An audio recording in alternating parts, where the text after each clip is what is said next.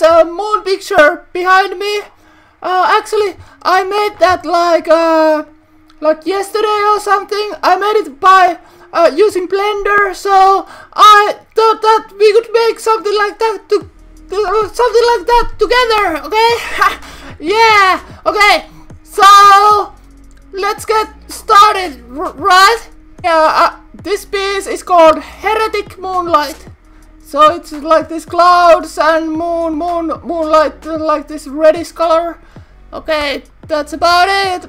But yeah, I got inspired by another piece in Pinterest. We could use that as a reference, okay, in Blender. So I got this reference here. It's that picture. So okay. Next, we need the moon texture to get life a little bit easier. So I got this link, pretty nice link. It's actually NASA link, so they know the space stuff. So this is actual moon texture. You can download it. I downloaded it, so we're gonna use that texture. Okay, download it to your computer and let's get things going. Yeah, so we're gonna open a new Blender file. So to get things started, we're gonna select everything and delete everything. Okay, then we're gonna add a mesh UV sphere. Okay, so I got the screencast keys on, so you can actually maybe see something.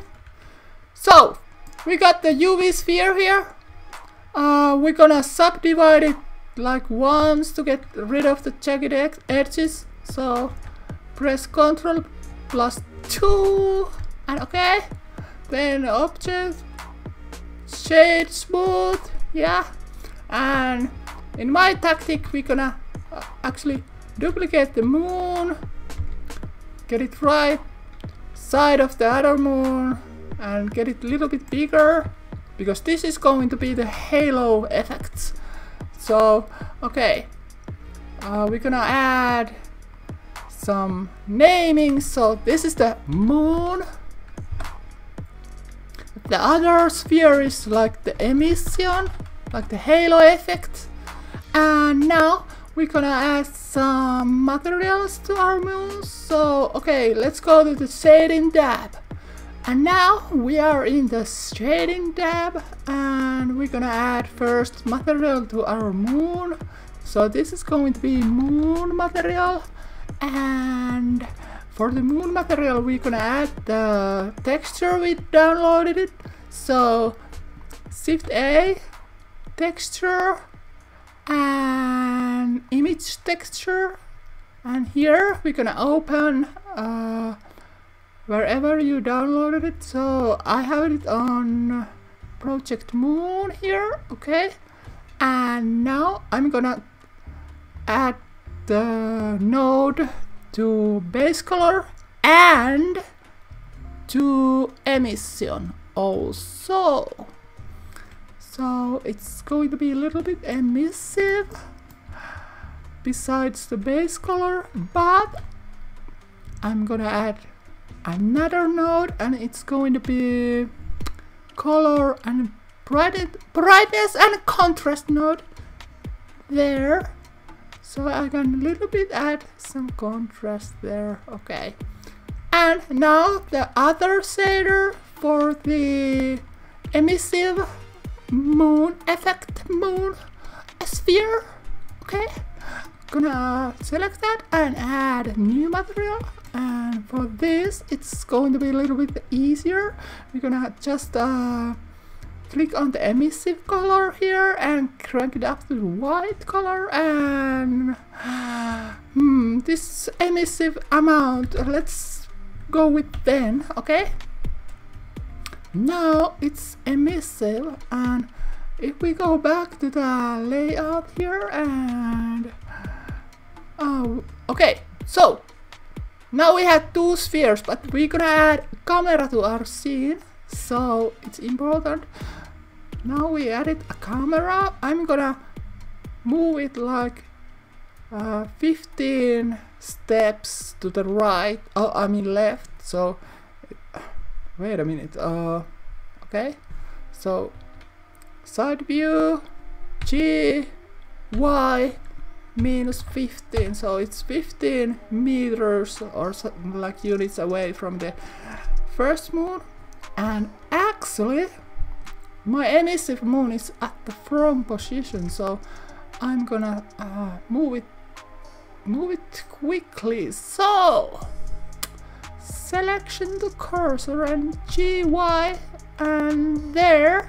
And now when I press number 0, we are gonna go to the camera mode. And now if I go to render view, I can see like the moon has the texture on, and the second moon I'm scaling it so I get the halo effect like in the picture a little bit. And now I'm going to rotate the textured moon a bit, so I got the moon texture like it's in the picture. Okay. Nice. And then we are going to go to this tab here. It's like the world tab, and it affects the background. It's now gray, but we're gonna change that to black, like that. And next we're going to go to render options. Okay, these are kind of important, so we're gonna change some values. So render value, okay, maybe 128. Viewport can be 16. We're gonna enable bloom, and for radius we're gonna put 9 there, and intensity is 0.05, so 0.08 is great. And then we're gonna add volumetrics here, and maybe samples 128, volumetric lighting, but we also need volumetric shadows, so samples there, I think 64 is kinda nice. Okay. So now we have the halo there, we can see that. So okay, it's alright, halo. Okay, so next, okay, what we gonna need? We're gonna need some clouds. So let's go into our camera and Shift A, add some metaballs. Okay, there's the metaball. This is gonna be our cloud mesh. Metaballs are kinda nice. Okay, G, Y, -3, so we get to have this like distance from the camera a little bit different. I can scale it with S and grab it and Shift D to duplicate, and this is going to be like the volume, like the our clouds, like the cloud mass, like almost. So first like the heavier spots, like maybe there and there. We're gonna frame this picture with our clouds, so I think the end result will be nice. Okay, so heavier spots there, and then I'm gonna copy and scale scale down that much so I can put there some new clouds, and there and there, and maybe there, there.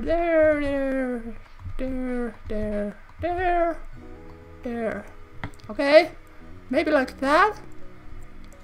Then gonna go to the side and put some cloud math there and there. Let's see. Okay, maybe there, a little bit like that.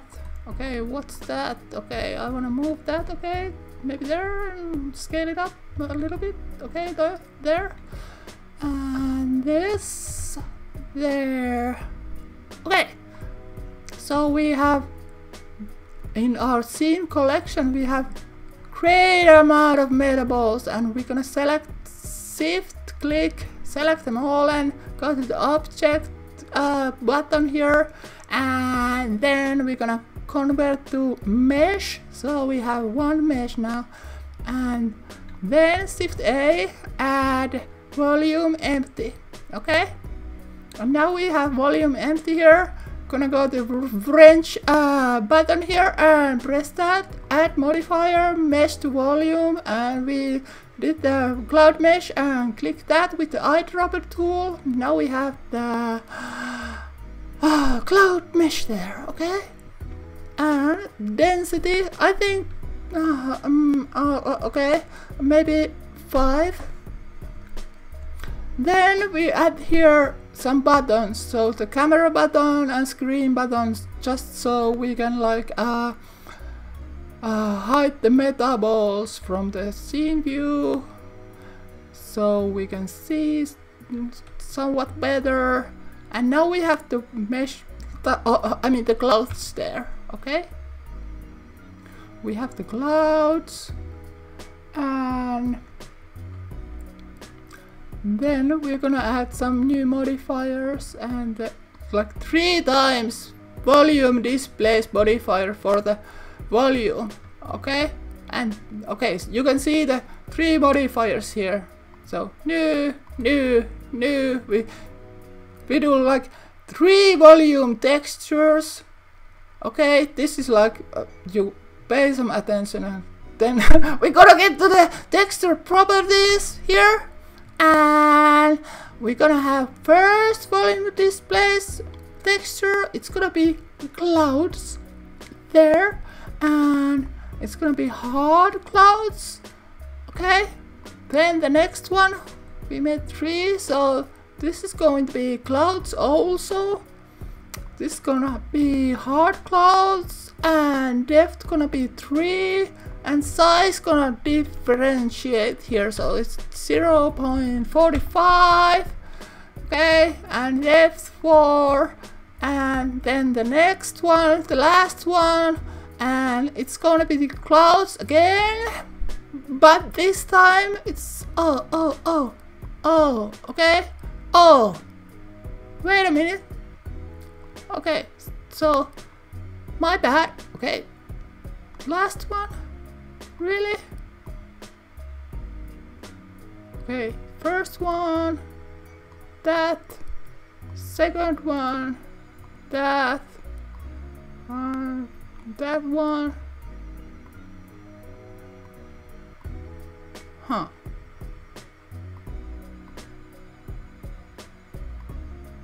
Okay. Okay.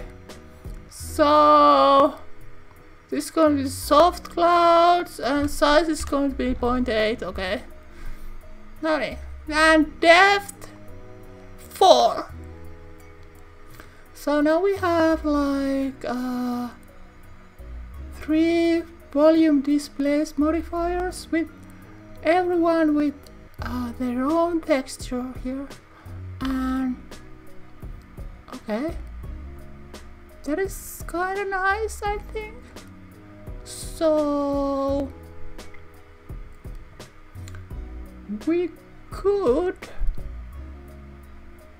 add the voxel amount. So this is how like the resolution for the clouds. Okay, so we're gonna test it out with maybe 256, like that, and okay. Then before we render anything, we're gonna add light, sunlight, and move it 15 units to away from the moons and camera, so it's the other way around. Okay, and then we're gonna rotate it to face the moon like that. Then by 0 we're gonna go back to the camera, and we could test it out rendering by pressing F12. I wanna see what's up with this, so let's see. So we have to make some adjustments, okay? We're gonna hide the meta balls from the render. Render again. We don't wanna see those meta balls in our render. They are just for the building the cloud meshes, so that's kinda a different thing. Okay, now our render looks like this. Okay, it's not bad. The reference picture, well, it's kind of similar, but we need to maybe adjust some things here. So our moon is a little bit too contrasty, so maybe tone that down a bit. Then we could go to the volume and add some density, maybe 8, because the clouds were kinda light colored, and I could add with the volume selected like volume material and adjust the color a little bit like darker, okay? And now I could test it out with rendering out again, just to see. It's nice to see the renders, you know? Nice to see the renders. Yeah, okay, no worries. Oh, okay, here's our new render, and okay, we could a little bit change the cloud shapes, because that's something we could do to have a little bit different kind of layout for our clouds in the scene. We could like select some vertices and with proportional editing like move them around a bit like that and that. Then I could let's see, like copy this little cloud, little cloud here, make it a little, like a little cloud there. Then proportional editing there, select connected only, so if I now like edit it, it won't affect the other clouds which are not selected even. So I can like make this, whoa, like longer like that, scoop it around, so that we have like this little wisp of a cloud here also. So okay, like that and that and that and that and there, like a little bit like interest to the clouds, like that. Okay, then a quick render to see if the modification made any difference, you know? Yeah, okay. Yeah, so there are the clouds. I think they are looking kinda nice. So I could do a thing, okay? Go here, select them all, copy them, flip them around, go to camera view, like frame this a little more, just to have like the visual interest there. Like, I don't know if it's too much already or not, but I think this could work. As of, I could add here like light, area light, grab it here, rotate it towards the clouds, scale it up like huge, then in the middle of the clouds, like such, go to light settings, power, maybe 200 watts. And yeah, let's try it out. Then, if this works and the clouds look nice, we could add some stars to the background. And then, yeah, let's see. We are okay. We are already doing so great. So let's go. Let's go. Where's our render? I'm waiting. Okay. Oh, okay. Kinda nice. I'm gonna dig it. So okay.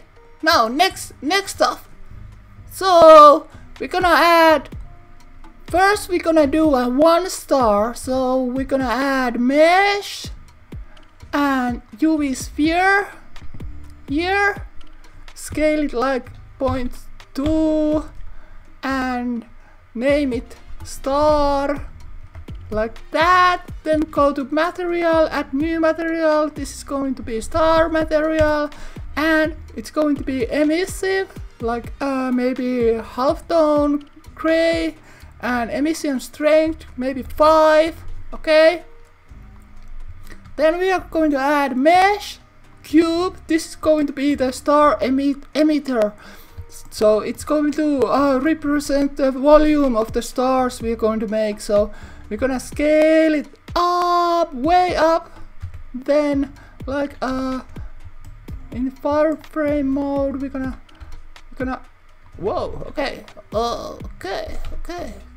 Maybe that much, and maybe there. Yeah. So plenty of stars there. Going to be okay. So this is going to be the star emitter. But first, we're gonna change the properties for the viewport here, so it won't block our sun and stuff. So we're gonna change the display as wire. Okay, and then we're gonna go to the okay, I mean, let's name this star emitter.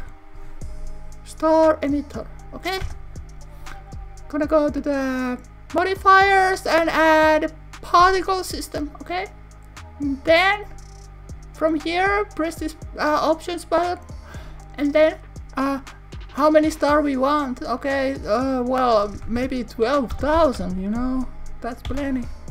Then starting frame is 1, ending frame is 200, but we are just doing 1 picture, so ending frame is 1 also. Okay. And then render and render as object, and scale randomness 1, and instance object is the star we made. Okay, and I think that was it. Okay, by pressing 0 we can go to the camera view, and okay, now we could try and render it out. So F12, let's see what we have here. Okay, so we have the our inspiration image here, and now we're rendering out our 3D image. Let's see if it's anywhere close to the one we are trying to replicate, or it doesn't matter if it's not exactly the same, but I'm just demonstrating the wonders of 3D and, like, you know, techniques. This is awesome, you know, you are awesome. I hope you like this content. Okay, we are waiting for the render. Machine is heating up. It's rendering up 1 image with 12,000 stars. Okay, I'm waiting. Waiting here. You better render.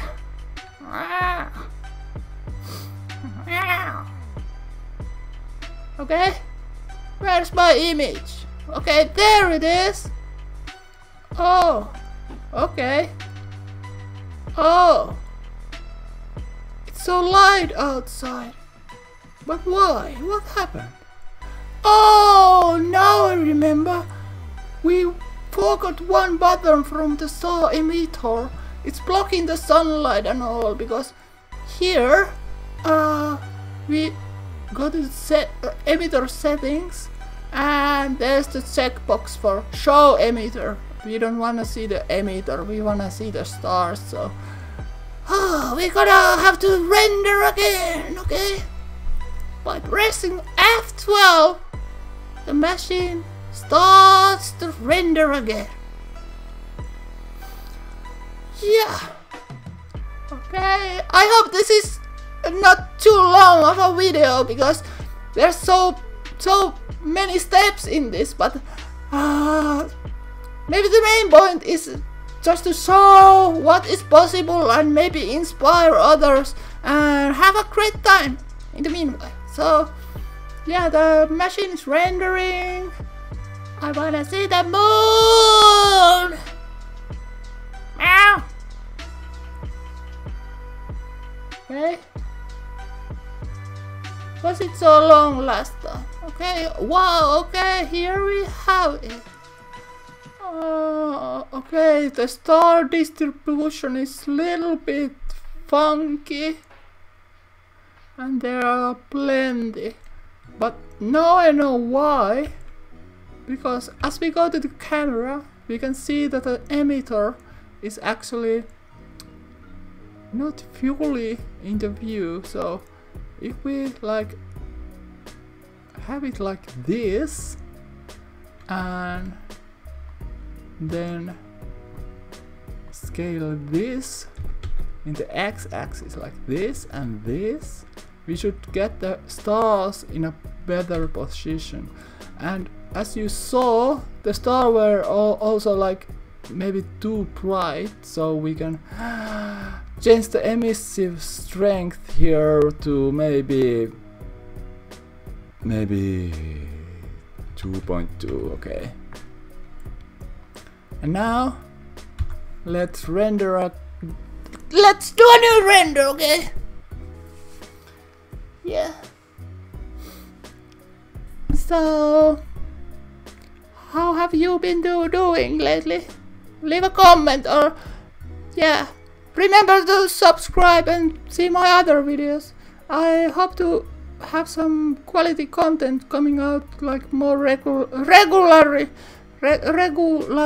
you know, because yeah, I've been busy like developing stuff and doing like research and stuff like that. Being a cat is a busy stuff sometimes. Now we got the picture rendered actually, and as we can see, it actually looks kind of like our reference image already.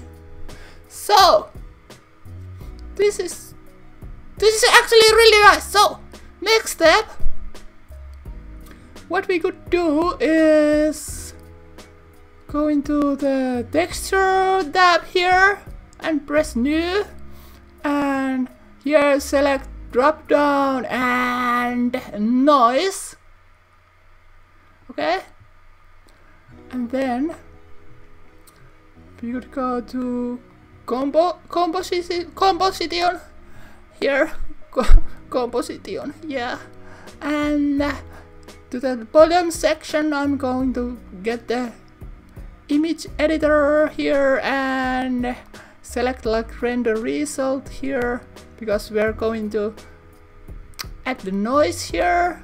So we're going to check the use nodes, and here input texture, and we made the new noise texture. So we're gonna was it this one? I think might have been this one. Actually, it wasn't this one. It's the last one, I guess. I'm not sure. Let's check it out. Oh, it's texture number 3. So it's this one. Okay. So we have texture node added, but we have to add mix node also. So it's the mix node is color and mix, and we're gonna mix the original image with the noise texture, and it's going to be overlay, and just like little bit. It's actually according to one's taste how much noise we could add or want in our picture. Something like this maybe.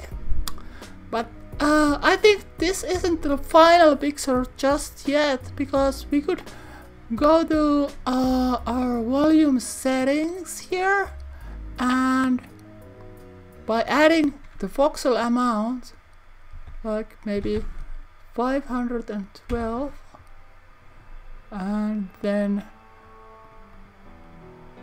from the render settings, okay, now if we render, we should have more definition in our clouds.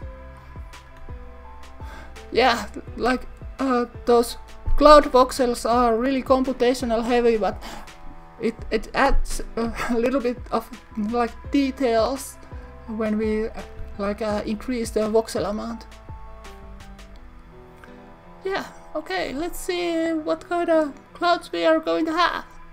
And okay, as I showed you the other piece I had made, it had some colors and such. So that's kind of like a styling, and maybe kind of easy to do. You can change the lighting colors and moon colors and any colors you want, and have a like really nice looking like sky pieces. But I like the black and white stuff also, like rainy stuff and black and white. Okay, so now we can see like we have some additional detail like showing here with the clouds. Yeah, this is something that we like did in Blender only by like looking at the reference picture. And okay, we got the moon texture from NASA, but okay, yeah, NASA is cool, providing us with textures. So yeah, we got pretty close to the reference picture. Yeah, I hope you liked the content and enjoyed the video. Maybe next time we do something else, maybe with Blender, maybe with Unity, maybe I do some gaming, or I don't know, it could be anything, art stuff, or just speaking about being a cat or something. Okay, so I hope you enjoy your day and see you around next time. Okay, bye bye.